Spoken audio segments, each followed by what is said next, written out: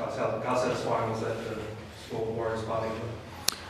Yeah, it was really looking forward to the occasion. Obviously, big day for Shaun Johnson and the guys departing their club. But we're really excited about it. But we definitely didn't start the way we wanted to. We probably started exactly the way we didn't want to.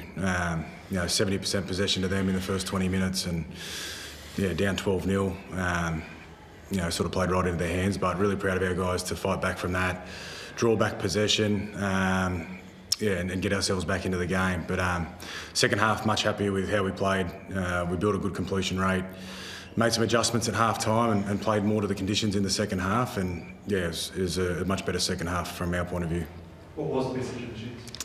We just had to tidy up a few things. Obviously, we killed ourselves with possession in the first 20 minutes, and that was obvious. And defensively, we weren't quite working the way we wanted to. I thought we started the game, I don't like using the word flat, but I felt like we started a little bit flat. We didn't have the same energy about us that we normally do.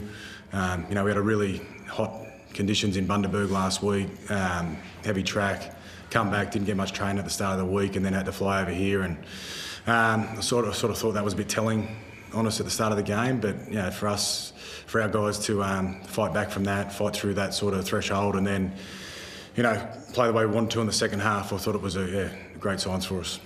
And did you discuss during the week that the Warriors were likely to be emotional and how you were going to handle that? Yeah, we knew exactly what the game was going to look like. We knew they were going to come out firing.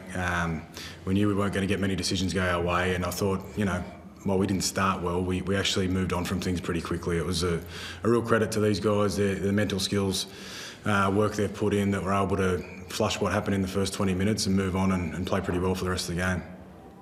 Stephen, what was it in, the middle part of that first half that started working for your boys that allowed you to kind of get that roll on?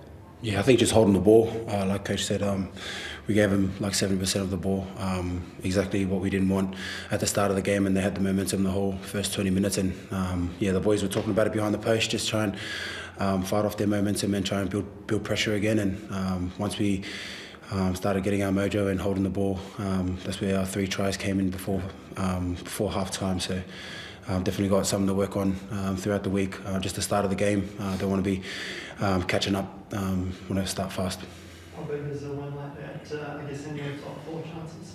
Yeah, massive win. I think we knew what they were playing for, and us boys, we know what we're playing for as well, and just taking it week by week, training session at a time, and that's what I love about these boys.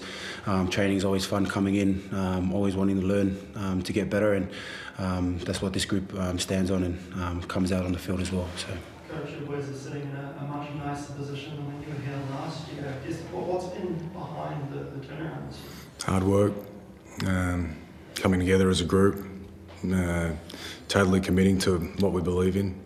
There's a lot of things, there's a lot of people behind it, but there's a lot of just total commitment to what we're doing. You can see it out there, you can see the love they have for each other, and it's just a privilege to be a part of it at the moment. All the Bulldogs stayed up there for the ceremony for Shaun afterwards, showed the respect they've got for him. What do you think Shaun's legacy is? Oh, he's just been such a great player for a long time. He's broken our hearts here a couple of times and had some moments, and I thought he had some really good moments today. He looked dangerous with the ball, showed what a class player he is, and I thought it was a really good occasion for him. But for us as well, we had Birdo's 100th game as well, and we really wanted to honour that. And I thought we did that really well. So for us, we were just grateful to be a real part of a really cool celebration, a great atmosphere, and just happy to walk away with 2 points.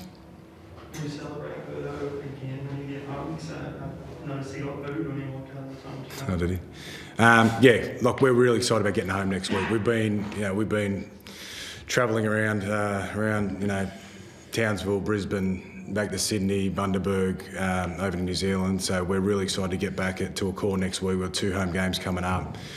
Our fans, I think, are going to be really excited to see us play. The style of play we're playing right now, Belmore's, I think, is going off again. So, we're very excited to get home. We'll honour Kickow had his 150th last week and Birdo's 100th tonight. So we'll go back and honour those 2 guys and be really excited about playing in front of our home fans.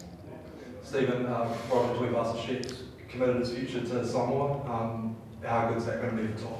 Yeah, it's mad. I think speaking to him earlier on in the year, kind of whispered it to me. So it's pretty cool. A big name like him coming back and representing Samoa. But yeah, I haven't really thought about the end of the year yet. Just working hard here at the Dogs, trying to chase something special. And then when we get to that time, and we can celebrate that as well. Did you help convince them then? No, I haven't really spoken to him. Yeah, I haven't really had a relationship with him either, but yeah, he's kind of one of the biggest names that we can probably get for Samoa. But yeah, like I said, I haven't really thought about what I'm going to do at the end of the year.